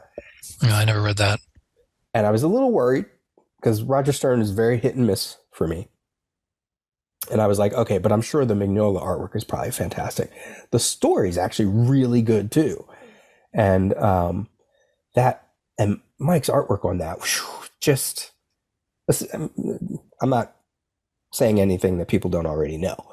But especially that late 80s Mike Mignola, like when he was right on the verge of becoming Hellboy, the Hellboy artist. And Cosmic Odyssey, Elseworlds, or Gotham by Gaslight, and this he did like the Phantom Stranger miniseries. He did World of Krypton with John Byrne, and then this graphic novel, plus other things. I mean, he did the covers for Death in the Family, right? And that's, I think, the first time that I that's probably the first time I learned his name. Yeah. And then I was disappointed when the artwork inside didn't look like the covers, Oh, that happens so often. Yeah. I think that's like one of my, like, I understand it from like a business perspective, but as a fan, like, I hate that cover artists are different than the interior, especially when the interior artist is what I think is better than the cover artist, or just different. Like, if Simonson's drawing the inside, I want a Simonson cover. If Romita Jr. is drawing the inside, I want a Romita Jr. I don't care if you get my next favorite artist. I don't want him to draw the cover of my John Romita Jr. book. You know what I mean? That's not how it works, but I get it. Like, they're busy. They can barely crank out 22 pages. They don't have time for 23 or whatever, or, so like, I understand, but it sucks as a fan when you get but the worst is the fake, like, oh, look at this beautiful artwork. Oh, and then you open it up and like, wow. Oh, yeah. Yep. Oh, an Alex Ross book. I don't think so, pal. I'm trying to make my way through One Piece. Oh yeah. I've never tried 1,000 chapters, and I'm on like chapter 60 or something. There's literally 1,000. Yeah. And yeah, I'm on 51. So I have, only 949 to go. Of course, a new one comes out every month or whatever, every week, maybe. I don't know. They come out a lot. So that'll take me a while, but just a little bit. I'm started at least. It's something. Julian Lytle will be happy and about I also, that. It's really, it's fun. Like, it's crazy and insane, but it's fun. And I think there's a reason that it's like the most popular thing on the planet. Like, it's entertaining for sure. And I just read volume 5 of I Am a Hero, which is a really good like zombie apocalypse manga. It's so fascinating, right? It's like such an insight into Japanese culture. Like, in this volume, there was a scene where like there's these two people in a car, and they're like dying of thirst, and they pull up and there's a vending machine. And of course, we would just smash the vending machine and take all the water because we're dying of thirst. Yeah. And they go like rooting around in the car until they find a coin enough to get 2 bottles. And they put the coin in, take 2 bottles of water, and get back in the car and drive away. It's like, it's the fucking end of the world you're still putting money in a vending machine, but it's like, in Japan, by and large, you obey the rules and you're polite about, it's like society functions because you obey the rules. Yeah. And that's what they're doing, putting money in the vending machine. That's a thick volume though. Is it a quick read? It's a double volume. Oh, yeah. Okay. So it's the Dark Horse omnibus thing. So it's actually like 2 in 1. It's been a very good series. It's quite different from a lot of other zombie stuff because it's just like kind of chiller again because it's like real people and not like action heroes, and I know some of the other books try to be real people, but they sort of make them out to be heroes after a while. Yeah. And in this one, it's like, no, the main guy is like a big dork and he's like super nervous about everything. Again, like he has a gun because he does skeet shooting. And he's like, but I have to be careful. Like, I have to make sure I have my permit. And it's like, there are no cops. Like, nothing. No one's going to arrest you because you have your gun. But he's like obsessed with like worrying about it, and that's just very different from American zombie comics. Yeah. So it's fun because it's different. I think is really sure. I wish Dark Horse had an app for manga. Like I have the Viz app so that I can read One Piece and My Hero Academia and lots of other stuff, but not, you gotta still buy Dark Horse stuff. Yeah, sure. There's probably an app, but not a subscription or whatever. And if I gotta pay for it, like then I'm just gonna buy the book. Right. I don't want to buy one-off digital comics. No. I either subscribe to the whole thing or no. I still have to go back and read. I've never read all of All-Star Squadron or Young All-Stars. 5 Years Later Legion. I have all that stuff. Ooh. 5 years later. That's my sweet spot. I got that because of you when we were out in Pittsburgh one time. We went to Ides and they had the whole thing in one clump and I'm like, that's easy. Yeah. And that's been how many years and I just haven't broke it open yet. God, that's like watching your favorite ensemble, well-written, HBO show. It was so ahead of its time. So good. And it's all about the Legion of Superheroes, which is totally frustrating for anybody who's not like, you have to really know your characters, your main characters, because they don't call each other Cosmic Boy, Phantom Girl. They use their real names. And their names are all tripped out because it's the future. Yeah. They're not in costume. And it's a slow build. You're only introduced to a few characters at a time in the first couple of issues before you get like the big, before they all, but man, and it's all 9-panel grids. So if you're not a fan of that. Oh, I always was. Yeah. I mean, I love it too. But boy, what a... Whew. That's one of those that I wish I could go, like there are a bunch of different titles that I just wish I could go back and read for the first time. Oh, again, sure. Sure. And that one was definitely one of those. Because I jumped in at like issues 17, 18, and 19 or 18, 19, and 20. Because I was out of comics in the late 89, 90. And the thing that got me back was A Lonely Place of Dying. Yep. I remember hearing about Titan's Hunt. I think that's when I picked up Arkham Asylum. There were just all these things happening, and I was like, what is going on? So I was like, well, what's going on with the Legion? And I was like, picked up these issues. The covers don't even have speaking of covers, they don't even have the Legion on them. The one is like the moon crashing down to Earth. Another one is like the Dark Circle villains. And I was reading it and I was like, wait, they're older. There's a war. The Legion isn't even the Legion. There's no team. Like who's dead? What's going on? And I was like, this is blowing my mind. and just went in and then got the back issues and I was hooked, man. Whew. So good. I'd like to go back and read my favorite, the Giffen DeMatteis Justice League for the first time again, and Starman. If I could start that and watch that story build right from the start with issue 0 and going all the way through for the first time. That's a really good question. I don't even think I'd have to reset my brain on Gru because I forget like most of everything I read, you know. And basically every issue of Gru is the same, so it's fine. But like I feel like even though it's only 4 issues, Marvels, that would be great to read again. Ooh, God. You know? Marvel's Kingdom Come, they'd be awesome to try again.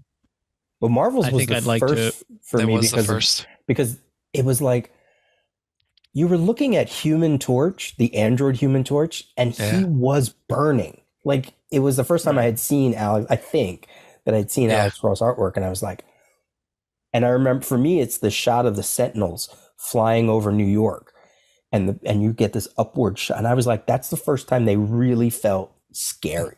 Yeah.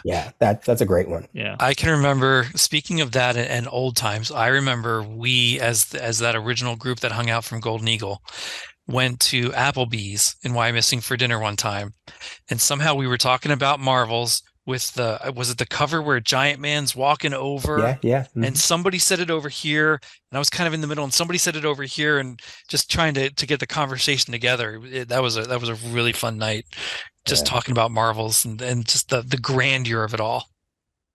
Fables would be a good one because it's such an epic series. But I also think Cerebus, man, if I could dive back into high society for the first time again, I'll have to try. I have that over there. I'll have to try that again. I've never gotten through that. Well, you remember we talked the very first episode, I think it was the first episode, where we're like, one of our main goals. Well, I've been reading Cerebus from the beginning. Don't ask me how. Don't ask me how I've got reading them. Because I think I have 80 issues of that 300 run, all spread out. And I don't have any of the early ones. So I was like, oh yeah, Bryan, yeah. And you know me, I got to read from the beginning, but I wanted to go from the beginning. Right. And the old Conan stuff. Yeah. And most people, they say it's the parody stuff. I will say this though. So I'm up to issue 15, and all the time that we've been doing this new era of CGS, I've only gotten up to 15 issues. There are some really good issues in there that are not just parody. Like it's not. It's true. Like the Red Zone, there's some, but like the stuff with that's like pretty deep. It's all parody on the surface, right? But it's pretty real. And it's funny, and it's like you meet the cockroach for the first time, like you meet Lord Julius for the first time. That one, when I read that issue, which was only around issue, I don't know, 11, 12, 13, 14, whatever it is, I was like, ooh, we are getting closer and closer to what I think people think of as Cerebus, right? So I actually was really enjoying reading these early issues, because you get to see the artwork develop, and Garrett is not part of it yet, and it's all Dave Sim, and it's so when you talked about that, I was like, yeah, that's one I want to do. So I have been reading it just very slowly. Wow. Cool. Because I've never finished the series. Neither have I. Yeah. I think I read like 1 or 2 books ahead of where we stopped doing them as a group. Yeah. Right. I think I've read through maybe Rick's story, whichever issues are collected in that. And all the rest of it, I've sort of been waiting because I back in the 10 years ago, I thought, oh, we'll finish this together, right? But then, of course, we never did. Yeah. And now it's like, well, are we going to continue? Because I'll just keep waiting. I've waited this long. I'll wait a little while. Like what the hell's the difference? But we still have like 150 issues to read. I mean, it's like I know it's like half the series, roughly. I don't remember exactly which issues are like because we did Melmoth together, right? Yeah, and that was the last one we did together, right? And so I don't remember which issues are Melmoth, but it's. I don't think we got up to 100. I don't think we're up to issue 100. Because the first one is it like 25 issues in the first phone book, and then so we might have been at because the Church and State, one of those is like 30 issues, right? Because those are big. we're probably close to 100 or or a little over 100. I don't know. Maybe Let's not. see. Oh yeah. The story was originally serialized in Cerebus 139 and 150, so we stopped halfway. Yeah. Okay. We're at halfway. And then I read Rick's story. So that was like another, 8 issues or 10 issues or something. Right. So. Oh, well, then you got farther because it's Melmoth, Mothers and Daughters, Guys, and Rick, and then Rick's story. Oh, wow. Then I did read. Yeah, I'll have to. I don't Brian's remember. almost done. Well, we can start wherever you left off. We can start up and I'll happily reread those. Whatever. It's fine. The other one was, not to go back to Vertigo, but Hellblazer. 300 issues of Hellblazer. Like, that's another. Yeah, I only read sporadic issues of that. I never read I read that very when, consistently. What's his face? Steve Dillon did the artwork. I was reading that bit. Yeah. Well, it's just so like when you have a finite thing that you can actually sit down and read, and like that's the character or that's the team. Not that it's like 12 issues and then another creative team. Like that is it. Like you can read, like, yes, they're all different creative teams, but you want to read John Constantine Hellblazer. Yeah. There are 300 issues that you can read. And that's it. Yeah. And I think that's pretty fantastic, I still think like if I had endless time, I would want to read Savage Dragon all the way up to date because it's been so long running. Right? Like that's sort of been on my to read wish list forever, and I'll probably realistically never do it. But I like the idea of reading that. Give a call out. Somebody probably has 300 issues of Savage or whatever issues of Savage Dragon that they're willing to get rid of, and they're like, "Yes, here, take them all." Well, I can't make. Then I'd feel guilty if I didn't read it, because it would take me forever. Yeah. So there's a lot of anniversaries too from 92 and 93. Like we talked about the Vertigo 30th anniversary, but Milestone is also celebrating their 30th anniversary. Yeah. And of course, Image starting in 92, all those titles. And I always go back and I'm like, God, I would love to. There's one that I would love to go back and reread for the first time, probably for selfish reasons and with blinders. Like, I don't want to know that it's bad, or that I'll think of it as some of those not being as good as they were in the moment. Yeah. Even Youngblood, even Prophet, even the ones that you look back now and you're like, oh my God. But what was it? Spawn, Savage Dragon, Wildcats, Youngblood, Prophet. Well, not Prophet, Wetworks. If you're talking the original Wetworks. 7, Wetworks and Cyberforce. What was the Silverhawk? Is that? Oh, Shadowhawk. That's the other one. Shadowhawk. Those were the original 7. Yeah. Yeah, I remember searching out for those like crazy. Spent so much effing money at Golden Eagle on those books. I did have an Amazon gift card, and I did buy the first 2 volumes, however many issues. It's got to be like 16 or something of Spawn to reread the original first like year and a half of Spawn. I haven't read it in years. I don't have the issues anymore, but I remember loving it and loving the art for the time. So I kind of had a hankering for that. There's some really great eras of comics. I mean, I'm post Onslaught with Marvel, so I'm getting into like Thunderbolts and close to, I'm still in Heroes Reborn, but I'm close to the Heroes Return stuff. That's really great. And Marvel Knights is coming down, in a couple years if I ever get reading further. Now, so Heroes Reborn, I really enjoyed Iron Man and Fantastic Four.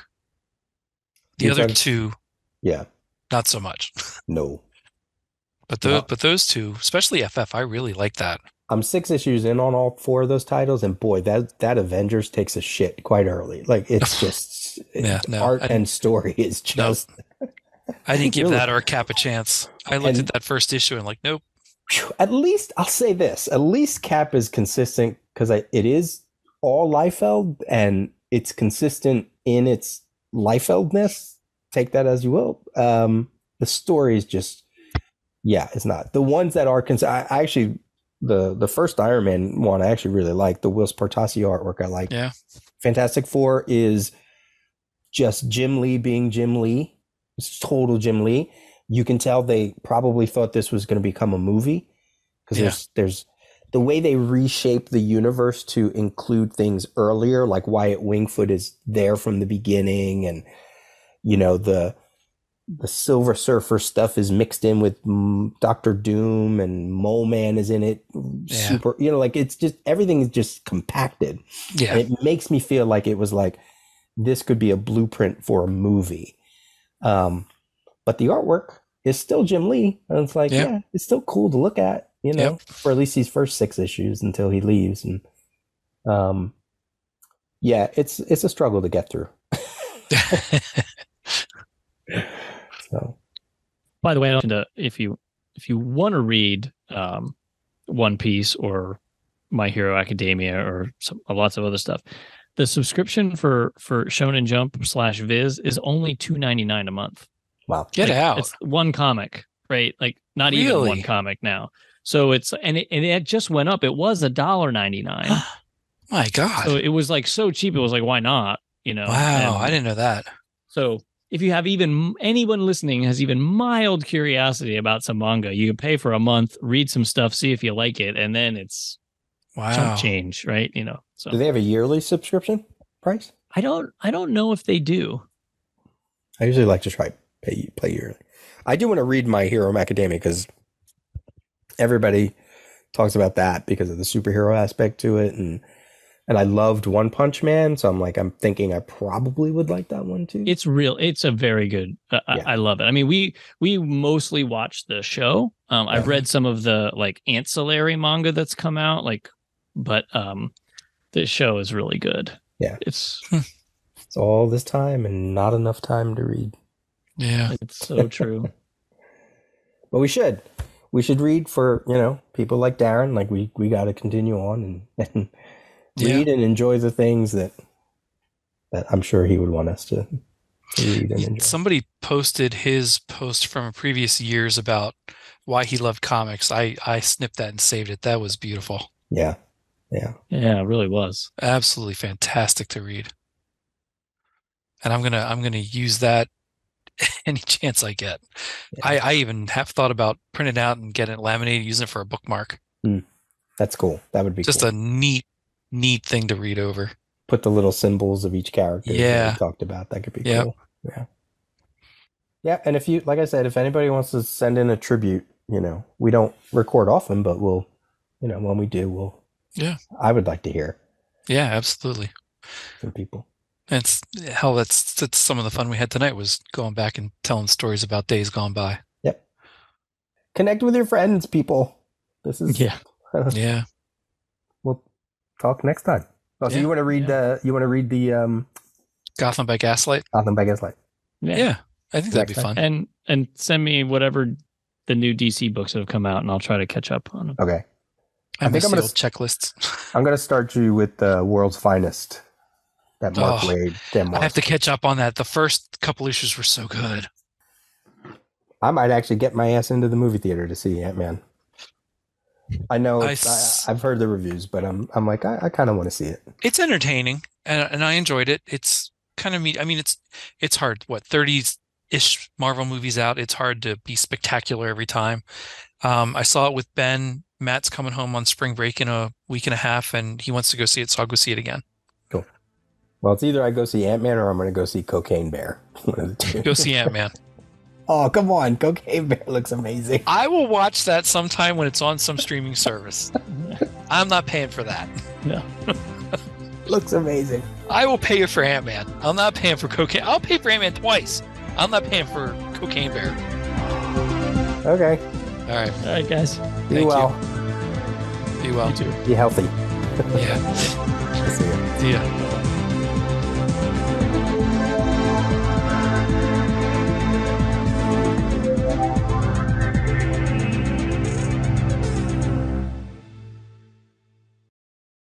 Let's bring in Darren. Darren is here. Look at that soft gaze in the back, the purple haze. I've got the RuPaul season 1 filter. Oh, is that what that is? Drag Race. Yeah, exactly. All right, nice. Everything's kind of fuzzy. You don't know where I am exactly. I need that. The lighting in here is very bad. Yeah, you look more like Liza Minnelli every time I see you, Peter. Oh, thanks. What's going on? Thanks. You know?